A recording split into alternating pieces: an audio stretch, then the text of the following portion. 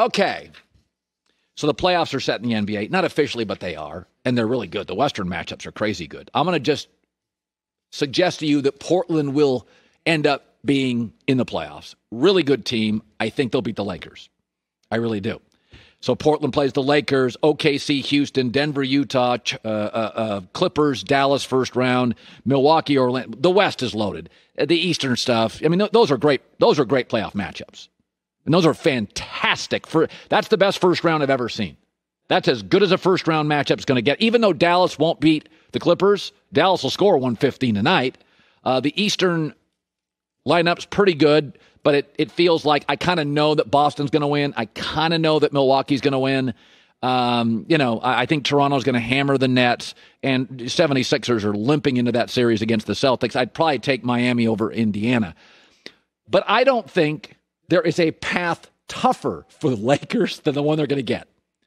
They're going to get Portland, then they're probably going to get Houston, then they're going to get the Clippers. It is a three-point shooting league. Do you want to know the three top teams in the bubble in three-point shooting? Houston, Portland, Clippers. They're going to get all three. If they got a break in Oklahoma City, young, feisty, and good, upset Houston, it wouldn't be that big of a break because Westbrook is hurt, not at 100%. And they got three guards. Oklahoma City's all guards that can play and shoot. Dennis Schroeder, CP3, and Slay, Gilgeous, Alexander. So if that's the break that you get Oklahoma City playing with house money, maybe have the coach of the year, has some size in the front court, and a bunch of dudes that run around young, energized, and can shoot. It is now officially a hot take, as they call it, to say the Lakers are going to win the championship. That you could not have a tougher path.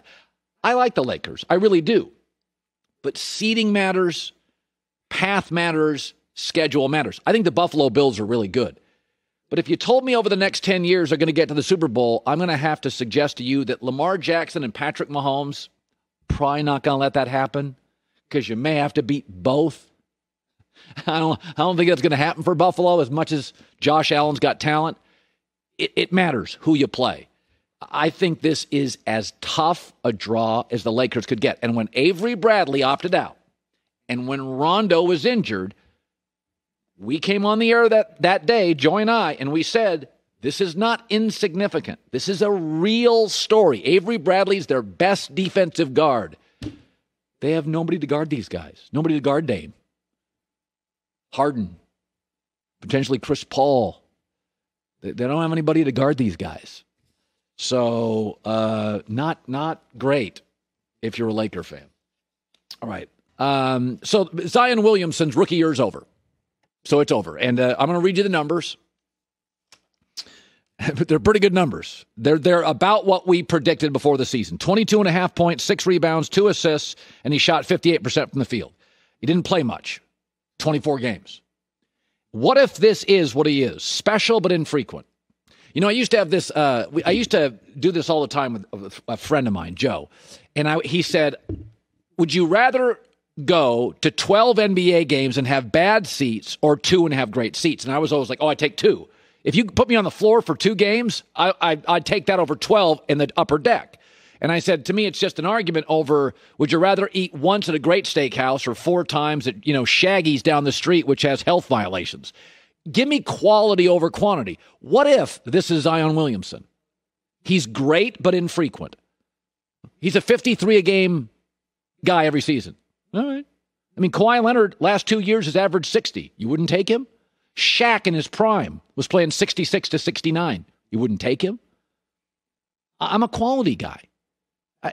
Kansas City won a Super Bowl. Mahomes missed 2 games and was hurt for 3 others.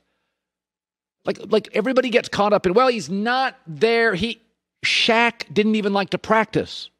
Shaq missed all sorts of games. This goes to my Tua argument. I think Tua is going to be a really special NFL quarterback. If you told me today Tua is only going to play for the next 8 years, 13 games a year, it's not ideal.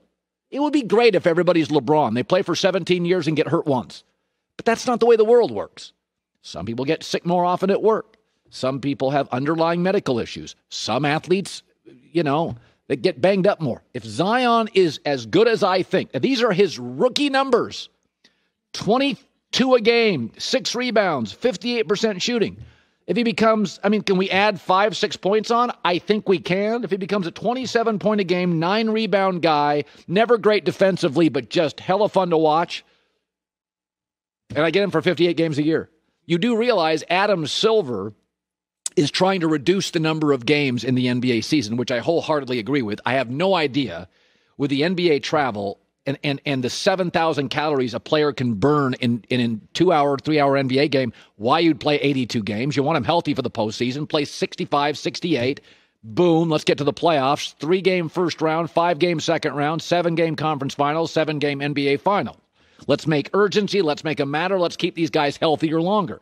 Most guys aren't LeBron. They get hurt over the course of a time. They wear down. Even the late Kobe Bryant, last couple of years, he was getting banged up. It happens to the all-time greats. So, what's funny about this, there's something about the NBA guys, we're bothered when they miss games. Ask yourself, Aaron Judge is the best baseball player. He's certainly the face of baseball. Aaron Judge has missed at least 50 games the last 2 years. Nobody talks about it. J.J. Watt has missed half of the Texans' games the last 4 years. Nobody bangs on him. Why are we banging on NBA guys? It's hard. The travel's brutal. We consider them the world's best athletes. The cardio, the running up and down, the getting on a flight at 11:30, flying cross country. The schedule's brutal. Maybe his body isn't good for it. But if you ask me, 12 NBA games in the upper deck or 2 on the floor, I'm taking 2 on the floor. I say it with Tua. If you give me 13 games a year, well, then it's the Miami Dolphins' responsibility to have capable backups. There's a lot of good quarterbacks out there. Tyrod Taylor was viewed as a backup quarterback forever. He's starting for the Chargers this year. Last 4 years, I think he's got a winning record. There's a lot of good quarterbacks out there. Get a good backup. But I would take Zion in 1 second. Some things are great, but they're just less frequent. Quality to me, he's worth it. Hi, everybody. Thanks for watching. Subscribe here to get the latest from the show. Also, be sure to check out more of the best clips from The Herd or go watch a few segments from other shows on FS1.